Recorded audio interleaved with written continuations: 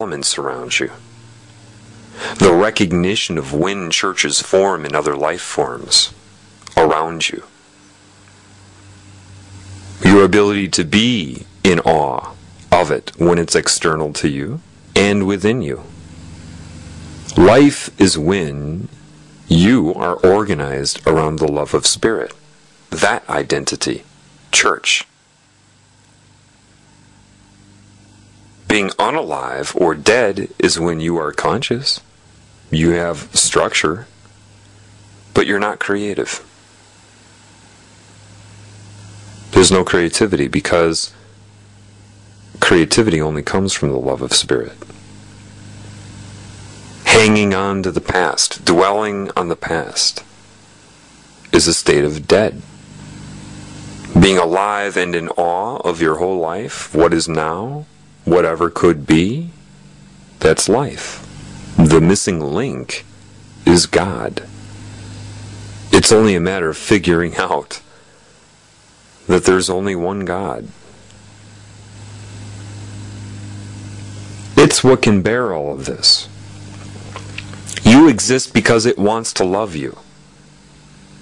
It extends free will, and things happen because of that. But it's always there to correct it.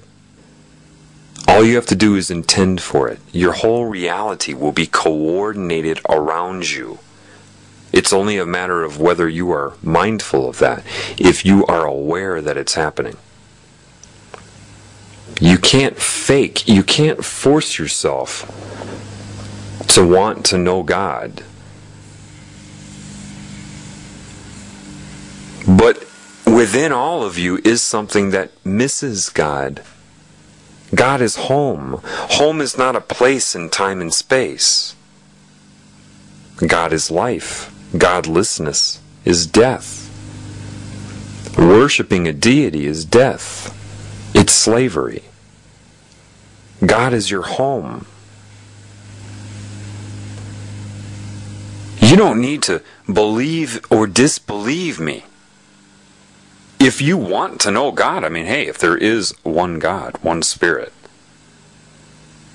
and you're curious, why would you look in a book?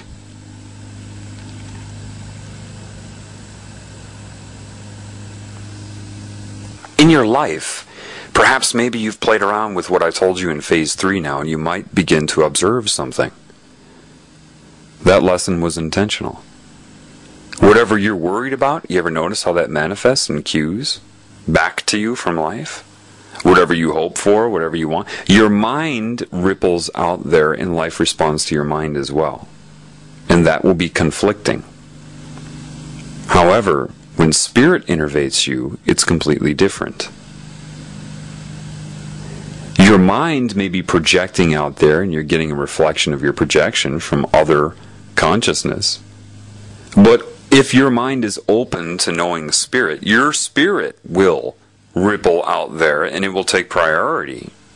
It's only a matter of your mind being open to it. That's it. If you know you're being taught, and every single one of you will be taught right now, it's always ready. It is only a matter of whether you are ready.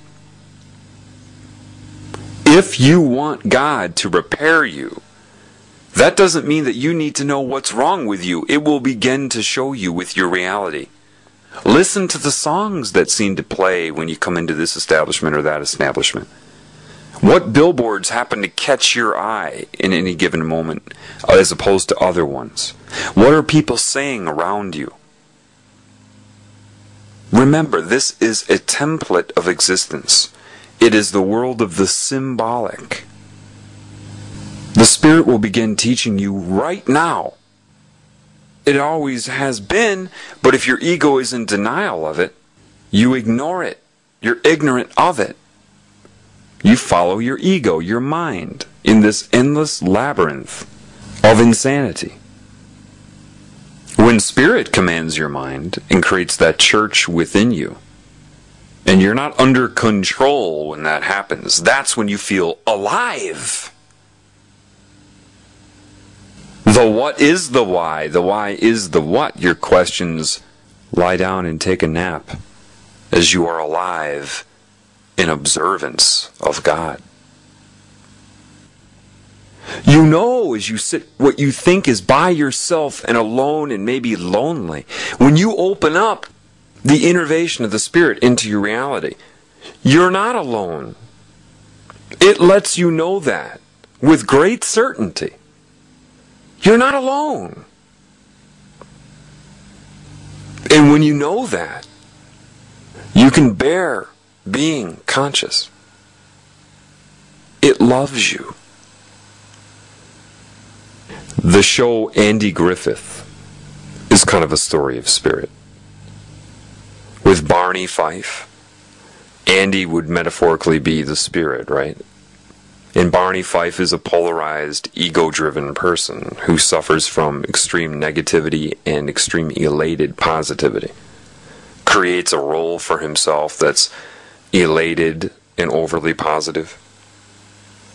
Andy is the spirit and laughs at that and allows that, but tries to bring him back into balance and always makes him feel like he has value. Never wants to embarrass him. Lets him think that he's done something that he hasn't done. And there are things that he has done as well and gets the same acknowledgement for it. The protection of his own self-esteem. I feel like Barney Fife sometimes. I know that sometimes my positive ego becomes elated in my life and I think I'm accomplishing things that I'm not, and the Spirit just lets that go, of course. It has no desire to embarrass me. But there are other things that I do that are incredible that it knows of. What is the difference?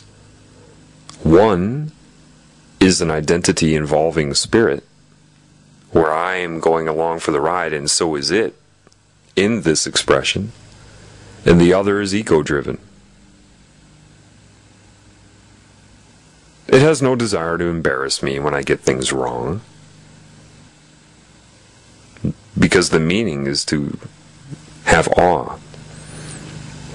People will spend their whole lives, some trying to become, quote, enlightened.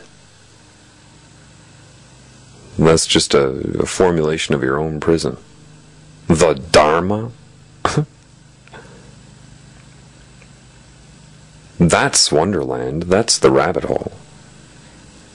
All you're doing is changing your experience of the template.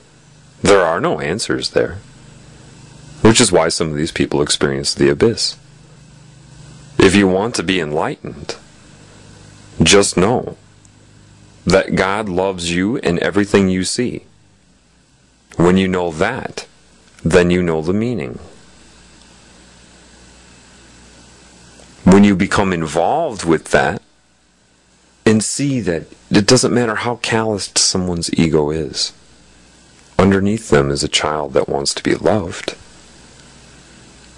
It's funny, like, I see how the Spirit coordinates all these things. And I recognize when it puts me in a role. Like, I was walking along a path on a lake yesterday,